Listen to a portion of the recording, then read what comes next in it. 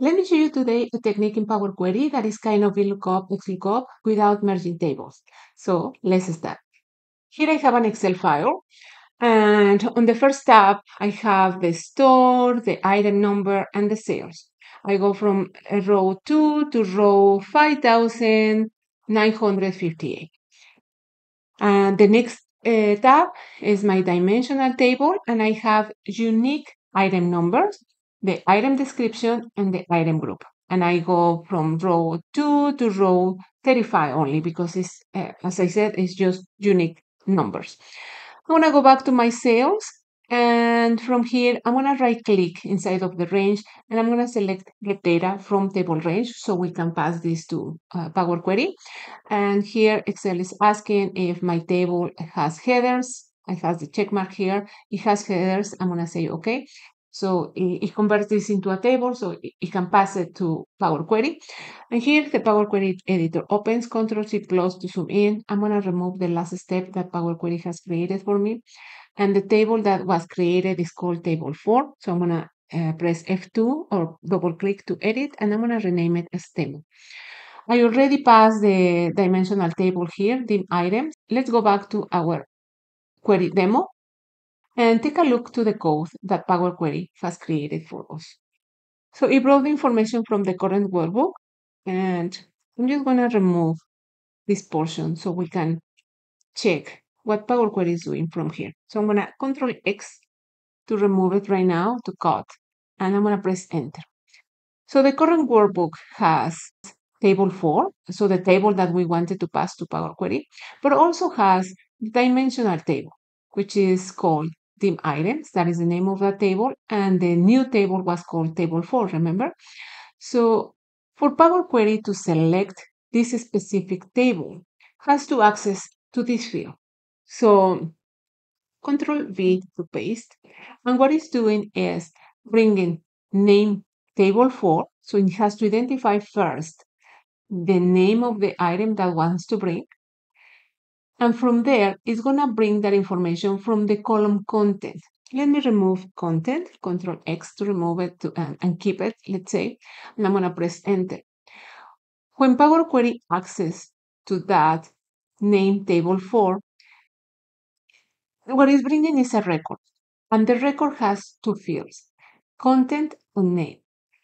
To access to one of these fields or to bring the information inside of a field, we need to provide one set of square brackets. So we open the set of square brackets and we say content. That is the field that I want to bring. So I want to bring the content, which is this table. Press Enter, and that's how Power Query brought that table for us. And I'm mentioning this because we're going to do something similar today to bring the information that is here on the column item description. I want to bring it here as a new column. So we are going to access to that information in a similar way. So here on the formula bar, I'm going to click Effects. And from there, after the equal, I'm going to say table add column because I want to bring this into a new column. Oh, before I do that, let me remove this part because I want to expand the formula bar so we have room if the formula goes into two lines. So now I table add column, open parentheses, to the table that is coming from my step source, which is this table we are seeing here. That's where I want to add that new column. And the new column is going to be called item name. That is inside of quotation marks because it's a text, comma. And what do I want to bring or to process inside of the new column? So first I need to provide the keyword each, that is a keyword for a function. And from there, we're going to bring information from our query dim items. And I need to provide the curly brackets first to access. And then I'm going to provide one set of square brackets. And I'm going to say item number.